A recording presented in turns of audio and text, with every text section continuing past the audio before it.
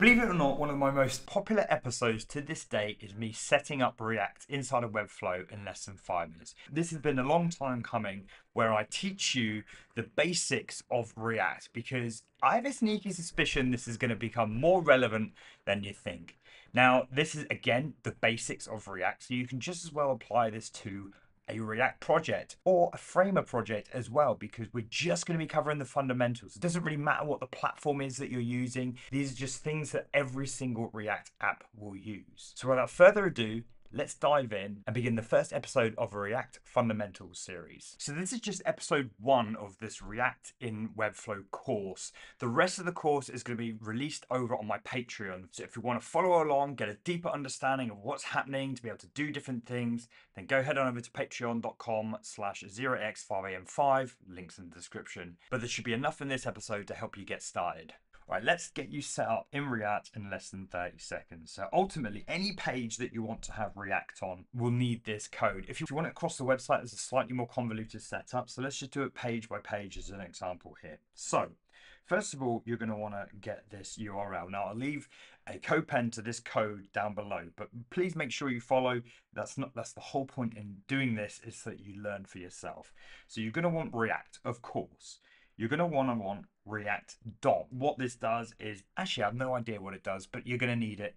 And then the other one is Babel, which takes a lot of the code we're writing, such as JSX, such as classes and things like that, and transforms them into JavaScript code, because the browser doesn't natively know how to handle React and all these syntactical sugar that we need to write inside of React.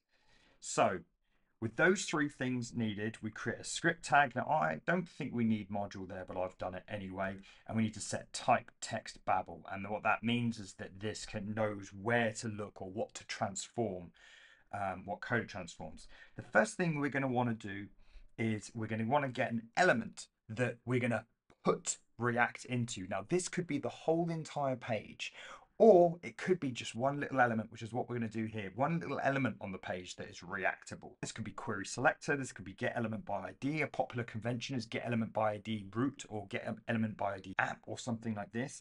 I've just done a class name because ID of root is taken. I don't know how. Maybe we can do app. We could have done app, but there we go. Let's ignore that. But I've given it a class name of React. And because class get elements by class name returns a node list, I just want to get the first one that's on there. And then we go React DOM, create root, and then we pass in the element that we're going to push React into. Then we're going to render hello world. Okay, save that. I've already published it.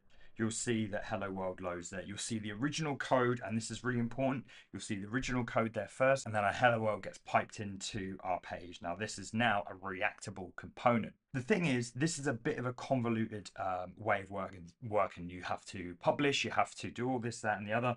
What I'm going to do is use a setup of using code, VSCode, and a simple server. And then that way we can just refresh this page and see our updates. We'll do an episode later on in the series to set this up, but I've got an episode on how to set up a simple server to load in your JavaScript. But there are a few more steps to get React working, but you might use that as a starting point. So all I'm going to do here is go back into my code, scroll down, delete all of this. And I have a link to my server. We refresh this, I think it should be broken. That's totally fine. So we've got a simple, we've basically recreated what we've got in Webflow. Let's go through this code just to let you know what's going on. So of course, we're importing React, which is the same as you saw in the website. We've got React DOM again. We don't need Babel because that is handled differently in this setup. And what we're doing, we are creating basically that create root, which is that which element do we want to push our React code in? Once again, it could be an empty page or it could be a section on the website. And then we're rendering this, whatever this is. This is a HTML element. It's actually technically JSX, but it looks like HTML. But what this means is, and this is pretty much our first lesson, is that every single React component is just a function. Let's demonstrate that right now and just create an app.js. Okay, and then we're going to export default app. and we're going to return JSX or HTML for you and me. So export function, miss that out. And then we've got this. So we've got this function that's exported from this file. We're going to import app from app. And then instead of this, we're going to do that. React is not defined. Okay, we need to import React here. Import React from React. Let's try that one. Cool. So we just needed to import React from React, and then we have access to it. There are ways to like manage that, you know, so you don't have to keep doing this everywhere, but we'll kind of muscle through it with right now that we've got a function here that's exported, that's imported here. So the idea of now this is that we can leave this as it is. We don't need to keep importing things, and really we build out our application from here. So let's try another example. Const heading, or header rather, equals, now we can do functions like this and just return that JSX. Same thing. Just to really drive that point home, I'm sure you won't need to worry about all of this stuff, but let's just go through some of these basics.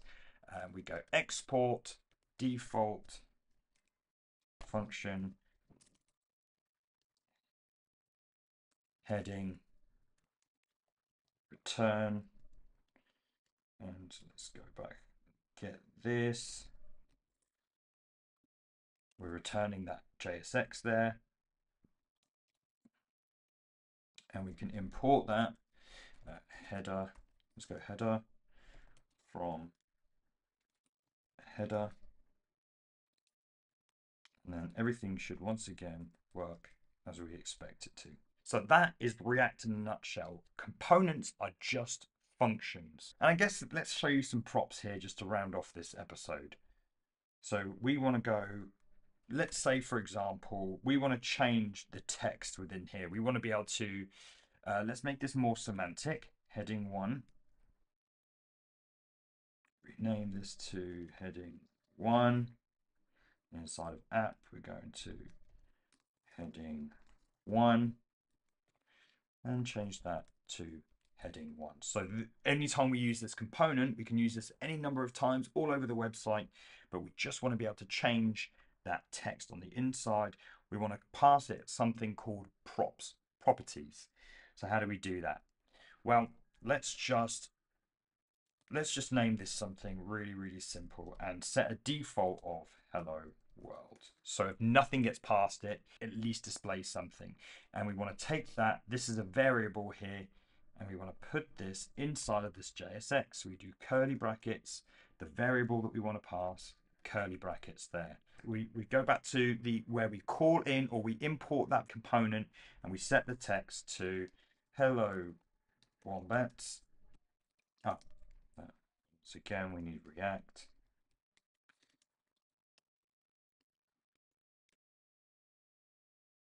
How do we quickly explain that? So this isn't actually being set like that. Editing Sam here jumping in. Basically, text represents all of the props that are being passed in, and then you need to access the individual ones by going text.text. The common convention here is to have props as that one value coming into the function, and you go props.text or props.id. What you normally do is do that so it accepts any number of properties. So this could be ID equals 1, 2, 3. And then, as you would imagine, we could go ID equals props dot ID like this. Let that render. There's the ID pass in. So you can pass in any number of props. Now we break that out and be more specific here and go hello world. And then we go ID equals 1. Then we don't need the props. It's property destructuring. So 1, 2, 3. We remove ID here. It should just be 1. So this is property destructuring, and I recommend doing this from this point onwards. We need to deconstruct the properties that are being passed in, and then this looks a lot more simple. So that is components in a nutshell inside of React. Let's dig into these components a little bit more and demonstrate a lot more of what we can do inside of these functions. Cool, I hope you enjoyed that. Like I say, this is just a taster of a course that I'm releasing over on my Patreon. Links are in the description. Hope to see you over there.